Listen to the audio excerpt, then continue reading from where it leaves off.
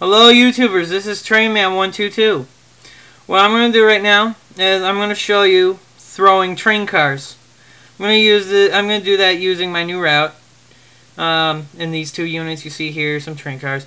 But right now I am talking, this is my phone, I'm talking to my friend Train Track Trav. Say hi. Hi. See, that was him. Yeah, that's me. All the way on the other side of the freaking nation. Go ahead. Yeah, he's in California. I'm here in New York. Yeah, it's a long story. But I'm probably going to have to go without the sound for now just so we can hear him.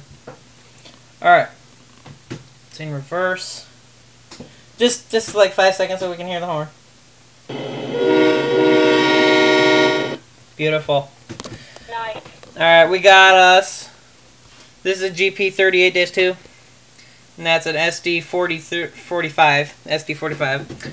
And then... And by the way, when I go to West Colton, I see SD40-2s. Yes, he's an EMD freak. I'm a GE freak. There is a difference. GE, energetic, muscular, and dependable. GE is very strong too. It's just they're not very dependable. Anyway, right here we got two -8s. Union Pacific -8s. We got a normal one right here. A weathered one right here. And over here, by request of Train Track Trav, right there. Thank you, thank you. It's the DD35A unit and the DD35 booster unit right here. Nice, nice, nice. They're like in the train yard. And they're gonna be here when I throw the train cars. See, the hump yard unit thing is right over there. And when I throw them, they're going to come coasting down here, and I need something to catch them so that they don't go too far. So these guys are going to be here to stop them. And then, you know, I'm going to use them. These is going to be the maintenance train. These, the -8s are going to be the maintenance. And then this one's just going to be a general freight. Alright, time to start the show. It's very simple how to work that.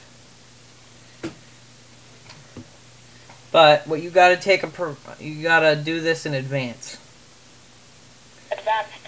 Yes, Travis, advanced. Whoops. It's my bad. Must have clicked on the signal or something bad. Alright. Right here, I downloaded these two Union Pacific passenger cars. Now, first, you go into free roam and you check your track. You check to make sure all the switches are in place. See, look, if I had done that wrong, oh wait, no it's not. Alright, yeah, I need Q to go back, okay. And then, see, this is really hard because there's like a dozen switches in one spot. I said go up. Okay, turn around. Here we go. Need to switch this one right here.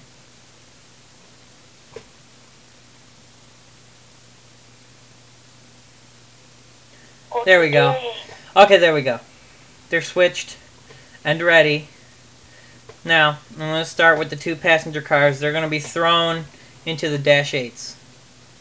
Yeah. All you have to do is first you need to build yourself a hump. I know, you don't really have to, but, you know, it'll make it look cooler. Uncouple uncouple the train cars you want to uncouple. And then this part's really easy. Just go in reverse really hard. As you can see, we're moving in reverse. It's going up the grade here. It's going up. And then, once they're at a certain point, stop them. You stop your train. Uh-oh. I said, forward. There, you stop your train. They go coasting into the yard. Now let's follow them. In a sec. My mouse is very mean to me. Here we are. Two train cars. gliding along.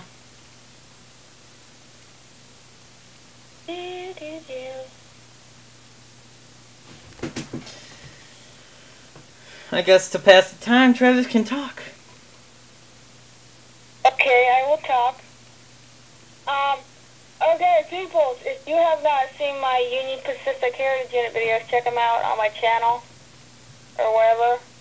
I saw the Union Pacific 1983, 1996, and 2002 in West Colton. Check them out. Yeah, wasn't it like, there was the Southern Pacific, it was in daylight paint scheme. Yeah. And then there was... My dad saw it, he thought it was a BNSF. And then, as it got closer, he said, it's in daylight colors. And you'll hear that at the beginning. And then there was also the Olympic one, right? Yeah, 2002.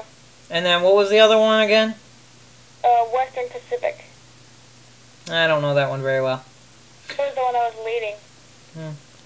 It's silver and green, it's got an orange. Here we go. We're coming up on the Dash 8.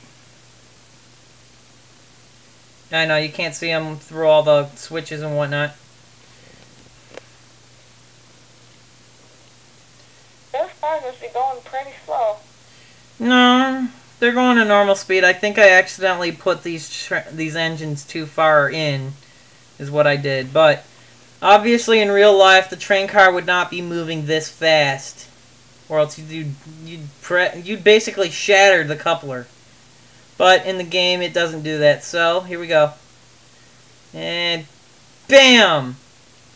See, that's why you put engines in the yard, so that they stop like that. When I went to the West Colton hump, I saw those cars, they were doing about 20 miles an hour when they hit the end of the train. So I guess it's not that off. I mean, they slammed in the end. Huh. Oh well. Well, that was a nice little preview, and unfortunately due to time restrictions, I'm in 7 minutes and 17 seconds, and I really can't, I don't think I'd be able to throw another set of train cars before time runs out. So maybe I'll make a second video. Yeah, I'm going to make a second video. Okay, bye.